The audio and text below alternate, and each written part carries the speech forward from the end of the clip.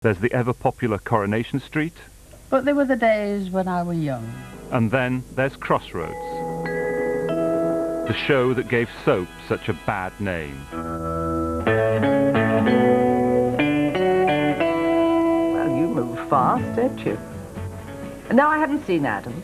No, he left here just after you did. It's the gag that I always use. How do you make a surfboard? You sit him in front of Crossroads for 28 minutes. Yes, my name is Chance, Adam Chance. I mean, wonderful things happen. I mean, Glenda Brownlow. Just what do you think you're doing? She went to the lavatory and didn't come back for a year. Well, we'll see what we can do. And we all know that Benny went to get a spanner. I can't just go changing it, can I? And he was away looking for his spanner for a year. Yeah, no, my gran told me about that years ago. And Hughie McPhee is still in the fridge trying to find a pork chop. Well, I've put all my valuable possessions into store until I can find a suitable property to purchase. He never came back. I mean, how do you explain that? Curiosity killed the cat. Crossroads had been a regular nightly feature on British television since 1964, watched at its peak by a phenomenal 20 million viewers. Are you sure? But as the actors tried to keep pace with the hectic production schedule, inevitably, missed cues and script fumbles made it to air. Beyond help. We did 5 shows a week. Yeah. Obscene. And that's, I think, why originally it did get a bad name, because things got left in. You didn't have time. In the last week, I've made a number of complaints about certain behaviours of pattern.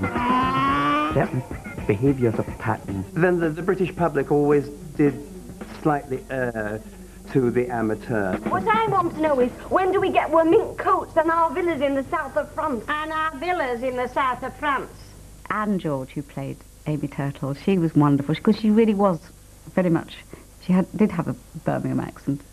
And I distinctly remember when he come to me for my fare, I'd get him 3 brand new pennies. It's more than that for Birmingham. Well, of course it is. That's the whole point, don't you see? She was doing a scene with Ronnie Allen, who was being very suave with her and talking to her like that. Now it's time for me to talk to you. She said, I can't act with him. She said, he acts too fast. All right, I ought to be getting a commission, you know. By the turn of the 80s, time was running out for a show that was fast becoming a national laughingstock. Here's your coffee, Miss Babs. What's wrong now? It's me that has to do all the work in connection with this, collecting the subs and everything. I forgot to ask you about your husband's car crash. Oh, he's dead, Miss Babs. You needn't try to hide your plan from me. I've understood it. Crossroads days were numbered. Number 5. A new channel and a new soap were about to shake up everything.